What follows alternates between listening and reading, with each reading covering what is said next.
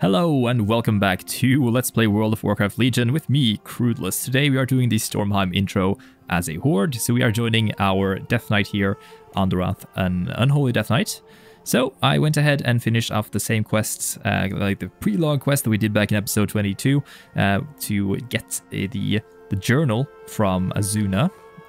Which basically says the same thing. The quest involves us, basically, we executed the sailors from this ship that crashed on our Alliance character, but as a Horde you save them, and we're going to turn it in here to Advisor Stillwater. I am forsaken. The advisor looks down at what you're offering her, and then looks around nervously. Straining to give you a rictus grin, she continues in hushed tones. Do you know what you have here? You have kept the Alliance from getting their grubby little hands on some rather delicate information. I'll see to it personally. This is safely filed away. Get some nice loot here that we can get. Our time will come. Keep all of this between you and me, Death Knight. As they say, loose lips sink ships. So, this is the intro quest to Stormheim. Nathanos Blightcaller, champion of the Banshee Queen herself, sent for you in Dalaran. He made it sound urgent. The Kirin Tor have provided a permanent portal to Dalaran that you can use to travel there quickly. He should be waiting for you in the Violet Citadel.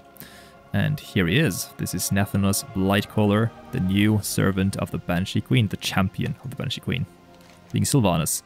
Nathanos glances over at you, pausing for a moment before acknowledging your presence. Yes? Do not test me. Greetings. I am here on behalf of Lady Sylvanas Windrunner. I should hope you recognize the name. Nathanos thrusts a seal envelope into your hand. Read it and follow me. You can read, can't you? Try not to get yourself killed. Stamped with the seal of the War Chief Sylvanas Windrunner. Champion, as your new War Chief, I share with you the burden of securing our future. To that end, my fleet is preparing to sail for the Broken Isles. When you set foot in Stormheim, you shall have the full power of the Forsaken at your back. Make the journey with us. Together, we will ensure that no one can oppose the might of the Horde. Let's get a move on. The Dark Lady's fleet is nearly ready to leave.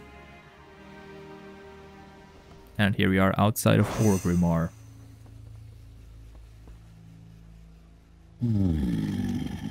Satisfied? Get moving. I have no time for games. As you can see, you have spared no expense in showing our support of the great quest. Final preparations are being made. Come, walk with me. Are you familiar with the Vrykul? Towering, brutish warriors from an ancient stock. Subtlety is not a value they hold in high regard. Their legends speak of the Aegis of Agrimar. To claim it, one must undergo some kind of trial. One must be worthy. The new catapults are faster and more powerful than ever before. I have our goblin allies to thank for that.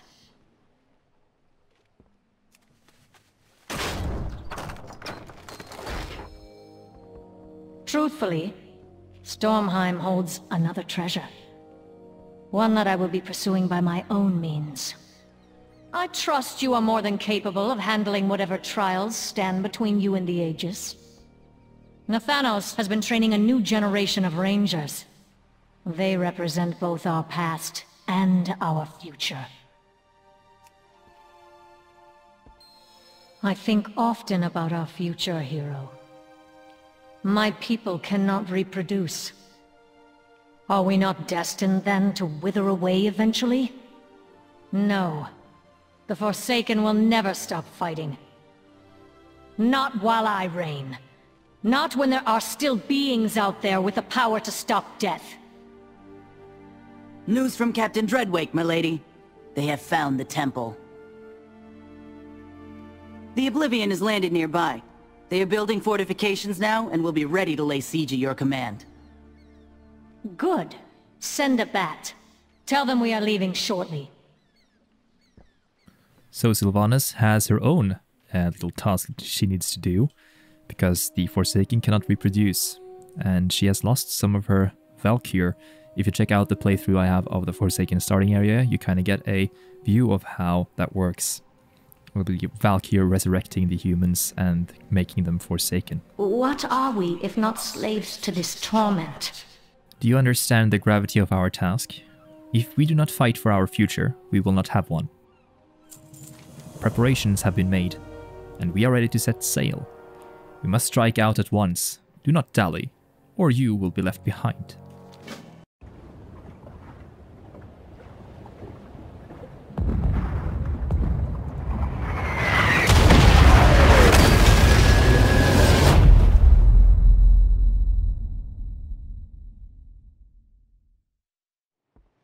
Damn it! We're sitting ducks out here!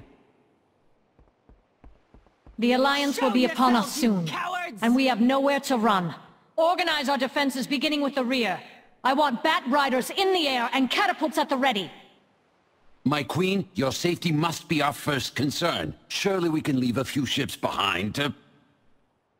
Do not question me, Nathanos. Now go. Make for the eternity and bring this hero with you. Yes, of course. Come along, hero. A single gunship? Are they insane? Griffins incoming! Man that catapult!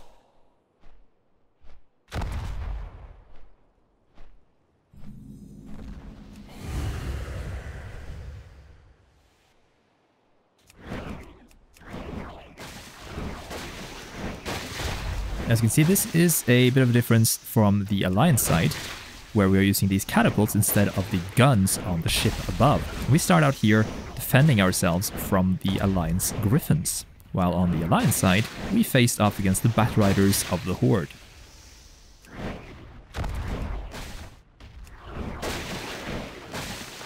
The bold fools are boarding my ship! Come on!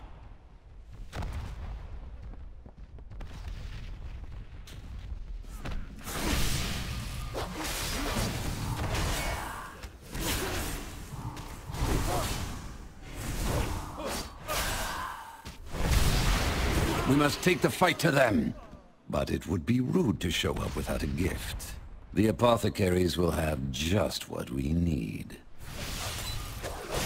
Beasts all over the ship! Hello? Put them down! Filthy worgen. A beast in a hat is still a beast. The mixture in these vials is extremely volatile. Once you pop the cork, there's no containing it. As you saw, we defended, or we attacked the invaders of the ships this time. As Alliance, we defended the ships, and now we are here. Meet me on deck when the vials are in place. There is someone here I want to kill personally. And now we are on the Skyfire, and we need to place the volatile flares that we removed as an Alliance character.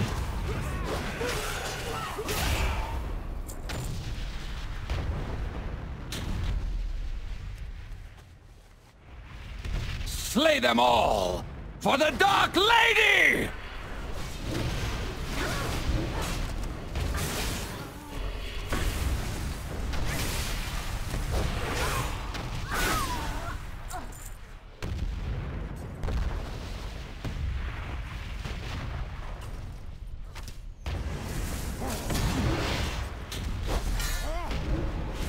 Monsters! You have no place in this world! You call us monsters? How rich! Stop holding back, old man! Show us the real you! Enough! Ah, there you are!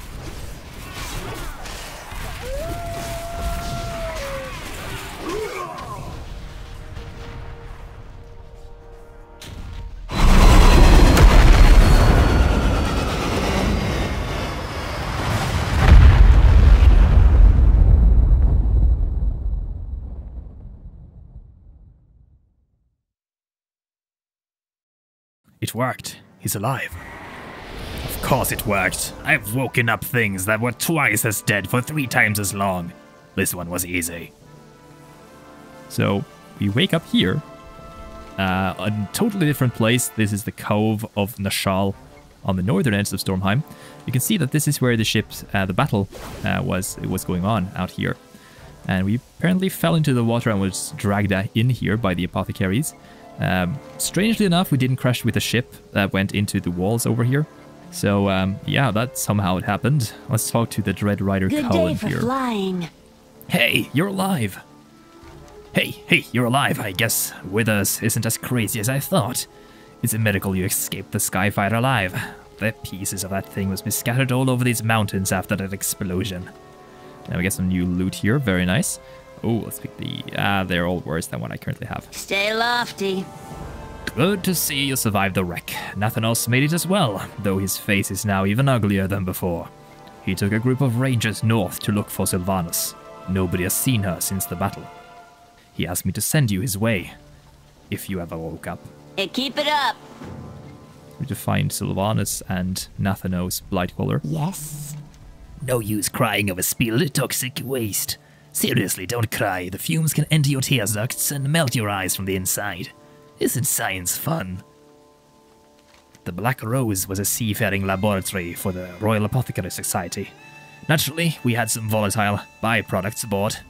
Regrettably, one such substance was released during the skirmish with the Alliance gunship. As you can see, it is taking quite a toll on the coast. The RAS must remedy this situation before we press further inland.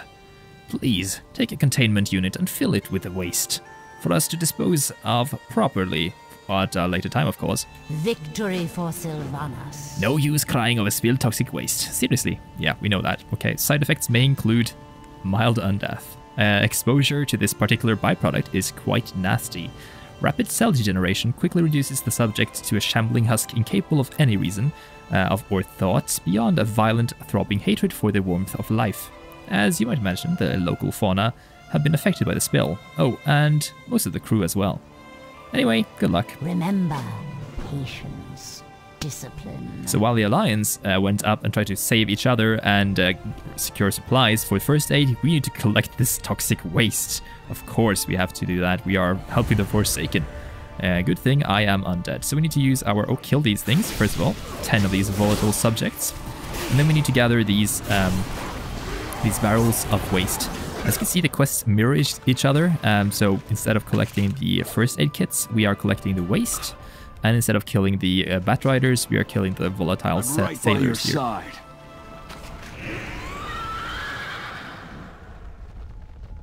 Now that we're done with those quests, we're going to turn them in before we head over to Nathanos. What now? No use crying over spilled toxic waste. We know this. Pump it up. Wonderful. Just put that down anywhere. Careful not to spill it. The apothecary snickers. Haha, snickers. Beware. The RAS is nothing if not humane. That's politely said. So, Nathanos is a little bit further up the coast. Let's go and find him. Here he is with Blighthound. This is Nathanos Blightcaller's pet, a reference to where he was back before he became one of these champions of the champion of the Banshee Queen. He used to be in a house up in the Eastern Plaguelands with these Blightcaller hyenas outside. What is it? Nathanos narrows his eyes at the wreckage of Sylvanas' ship. She's out there. She has to be. Finding Sylvanas is our only priority. We will cover more ground if we split up. I will lead a team into the hills above the enemy's camp, while you search for the wreckage itself for any sign of the crew. Once you've cleared the high ground, I will meet you at the far end of the beach. Make yourself useful. The Alliance are still scouring the wreckage. They haven't found their quarry yet. The Alliance dogs have bitten off more than they can chew. They have attacked the Banshee Queen and invoked the wrath of her champion. Like my bow, my axes, and my hounds, you will be an agent of vengeance. Pile the bodies high, Death Knight, and know that I am doing the same. When next we meet, I expect to see blood upon your hands. For the Dark Lady. This guy's pretty ferocious and vicious. Let's get over here and kill some Alliance. We need to search the Windrunner for clues as well, to see where Sylvanas has gone. And here is the first clue. Dread Captain's Saber. An officer's sword stands out among the wreckage. Scanning the nearby bodies, you notice the captain is not among them. Now, the Alliance that we need to kill are over here, lots of them. walking around these paratroopers that we tried to rescue as an alliance inside the cave with the dragons. We now have to fight them here. Well, not the same guys, but you know what I mean. We got the queen into a rowboat, but she didn't want an escort. Told us to stay behind and fight. My guess? She landed somewhere up the coast and continued on foot. Now with the paratroopers gone, we can go and search for the final clue. No sign of Sylvanas in the hills. What have we here? That's one of hers, all right. Make it quick. She escaped after all. They have only begun to pay for their insolence. Try not to get yourself killed. It would seem Sylvanas does not wish to be followed by us or anyone else. Her will is her own. It is not in my place to question, only to obey. In the hills nearby, a Griffin Master is preparing to take flight, no doubt to pursue our queen from the sky. My rangers are lying in wait. We need only to close our jaws around him. I will have his head when this is over. Take the head of Thane Wildsky. Get moving. And we're going to follow Nathanos here up the little hill, and up here we'll find the Thane. The Thane being a Wildhammer dwarf, I believe, a Griffin rider. Here he is, with his two Griffins, Guthrie and Bacon. Eat up, lads! We've a witch to hunt! You won't stop my hunt!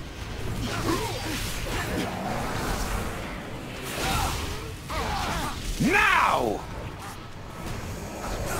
Now these are plague arrows. We need to lead Thane Wildsky into these.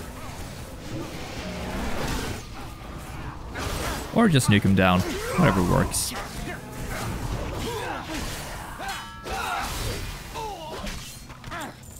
Fool dwarf. Deliver his head to the foothold.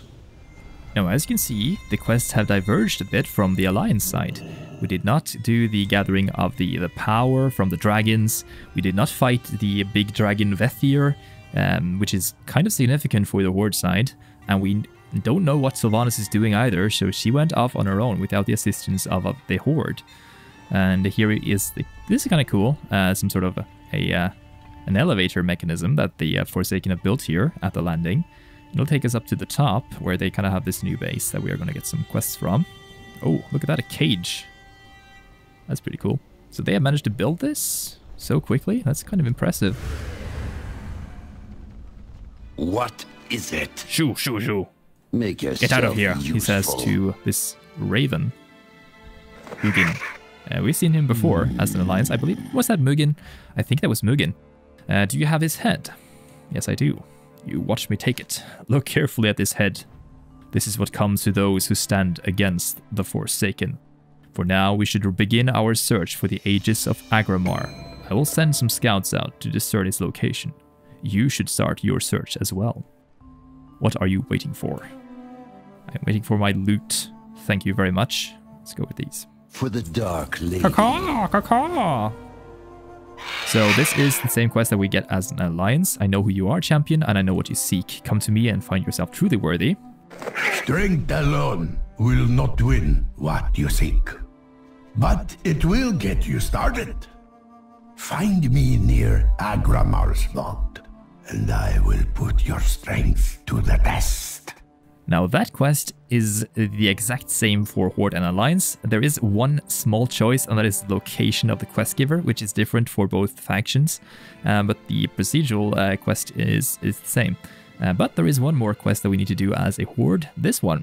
Alliance personnel from the Skyfire was spotted parachuting into Blackbeak Overlook. I was unable to confirm numbers of positions during my flyover, but I did see parachutes tangle in treetops and a lot of raven bears on the ground. If anyone is up there, they must be laying low and keeping an eye out, keeping an eye on us. I have posted a rider at the top of the Overlook to keep watch while I press forward into Stormheim. Liza Cullen, Dread Rider, First Wing. Alright, so this quest, oh, there's also one other here. This is the grapple gun that we know. Use a grapple launcher. Similar, we can throw this away. It's exactly the same as the Alliance gets after their initial quests. But yeah, this is another quest that the Horde is able to do here. And later on, there will be... we finish off the next part of the quest. We'll do that as our Demon Hunter only. And you can see these Raven Bears are over here. And then afterwards, when we're done with that part, we'll go back to the Horde and the Alliance because there will be some divergence in how the quests play out towards the end of the zone. This is Spymaster Knockwhistle. And he has fallen to a squirrel? No. The gnome spy was guarding a detailed report of the Forsaken forces. Some intel there. Thumbing through the intel, you discover that Knockwhistle wasn't the only SI-7 spy in the area. You scan over Knockwhistle's report. My chute caught a piece of shrapnel, made a rough landing in a raven bear nest.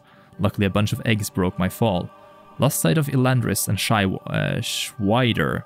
Both are masters of disguise, and I'm confident they can remain undetected. We'll continue to monitor the enemy's activity, just need to clean all the yolk off my cloaking device, hope the mother's not around.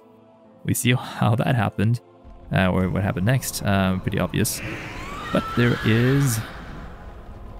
Some of these guys are up here, Spymaster Elandris and Schweider. And here we can see the Spymaster is a master of disguise, trying to lure this enamored Raven Bear. So she is in love with the Spymaster, which tells us something about her skill as an SI-7 agent, I guess. So we have to deal with this first spy. I shall serve. And then the second spy is over here. This is Spymaster Schweider.